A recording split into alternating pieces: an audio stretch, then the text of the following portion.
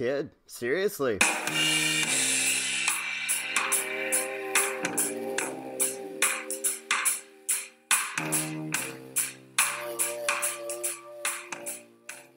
Welcome to episode 2 of Star Wars in Review. This is Miah Madrid and my buddy Luke Neitzel, where we're going to talk about The Last Jedi. We're going to talk about everybody's favorite space hippie, Qui-Gon Jinn, and then review for you the first episode of the Clone Wars animated series, the episode entitled Ambush. But before we get started, let's check in with Neitzel. Neitzel, how you doing, buddy? I'm good. We're on to episode 2. I can't believe how the time has flown. It goes very quickly. We've come so far. It's amazing in my the Humble Camrose Studios, aka my basement with my Halloween decorations. It's very humble. Humble is, but it's nice. Yeah, it's not too bad. My son fell asleep above us because it's late at night, so he's not trying to yell down to us anymore through the vents. So that makes it a little more cozy and comfortable, I suppose. And the dog is asleep, I imagine. Both the dogs are asleep, it sounds like, which is good, because we have a puppy who is 2 months old, and she likes to bark, and that's fabulous. Very good, very good. Well, let's jump right in then to our first topic, and it's sort of the explanations that we're getting from Disney and the Star Wars franchise about The Last Jedi. We learned a little bit from about the Knights of Ren from director Rian Johnson. He said that the reason that he didn't include them is he didn't feel that there was enough space. Got a explanation as to Leia's Mary Poppins moment, where he explained that there wasn't a lot of force power needed to push her through the vacuum of space. We learned that the reason that Johnson chose to use Luke's blue lightsaber over his green lightsaber, basically an attempt to troll Kylo Ren, which I love. And then finally the force Skyping between Rey and Kylo Ren was explained, that he needed them to talk, and that was the only way that they weren't going to fight immediately when they talk. And we kind of see that when she first meets them, she starts shooting. There's a precedent for that too, because they do that in Star Wars Rebels. They have some of that kind of long distance. Yoda does it. I think Darth Maul and the Emperor do it as well. Well, and with Vader Ezra and Luke in Empire Strikes Back, right when he leaves. So. That's right. So there is a precedence for it. Well, what I want to ask you tonight is Rian Johnson's need to explain these certain aspects of the story, perhaps haven't sat well with fans, going to hurt the way that we view the movie franchise going forward? Possibly, but I don't think this is that new a thing. Especially in the age we are, where you have guys sitting in basements making podcasts, and everyone can get on the internet doing this, and there's tons of questions and things like that, and we have access to people. You can tweet at Rian Johnson. He's on there. He might look at it. You never know. He might respond.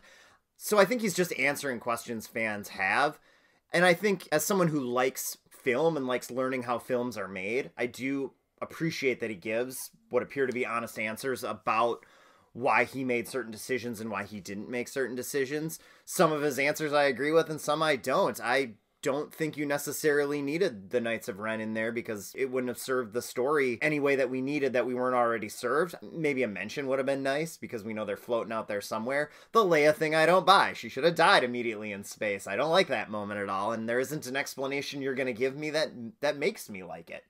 I think it's fun that he's willing to give those answers. To me, I equate it as a coach who explains why he picked those plays. You just get better insight into what the decision-making is in the filmmaking, and I like that. See, for me, going back with The Force Awakens, there was one of these moments, and that's when Chewie did not hug Leia. They kind of walk by each other, and Leia, at the end... After Leia Han dies, right, yeah. And Leia goes to hug Rey, and J.J. Abrams' response was, I screwed up. And that was the end, and that was the only real thing that I saw that the studio or the director really got out in front of it. To me, it's, again, indicative of the dissatisfaction with this movie, but people are really sort of in turmoil over it. Even people who like the movie, there's a lot of things that they didn't like about the movie, and so I think that's part of it. It just keeps gnawing at me. I don't think they're necessarily apples to apples, though, because J.J. Abrams' movie wasn't supposed to give you answers, so you can't ask him those questions because you're expecting those answers to be in the next movie, and you have to wait for that. Where I think Rian Johnson's movie was expected to answer a lot of Abrams' questions, and it didn't answer a lot of them, or it answered them unsatisfactory to a lot of people's tastes. It's not mine, but a lot of people's. So I think they're a little different situations. It is interesting, though, because when I saw that moment in Force Awakens, my first thought in my head was, Leia recognizes her. That's why she hugged her. That's what went through my head in the theater. And then J.J. Abrams was like, no, I just screwed up. So I was like, oh, well, I guess I thought about that too much.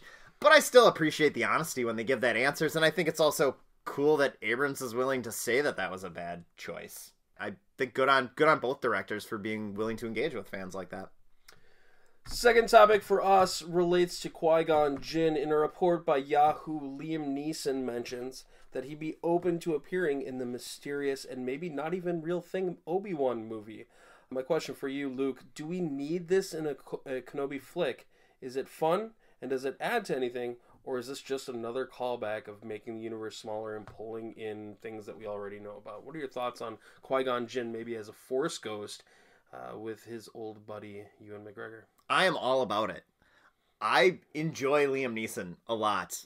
And even though he wouldn't get the chance to kill lots of Eastern European people in this film, I still think it would be fun to see him. I think it would also make sense, assuming that this is a small, set on Tatooine type story. It would explain a lot, I think, about the Obi-Wan character, that he's communing with Qui-Gon and still practicing the Force, and this explains how he communicates with Yoda, how he's able to come back as a Force ghost as well when he dies. I think it makes a lot of sense, and it could really serve serve the story of the movie and serve the character well. And I think Liam Neeson's fun, and I want to see him in more Star Wars stuff, so bring it on.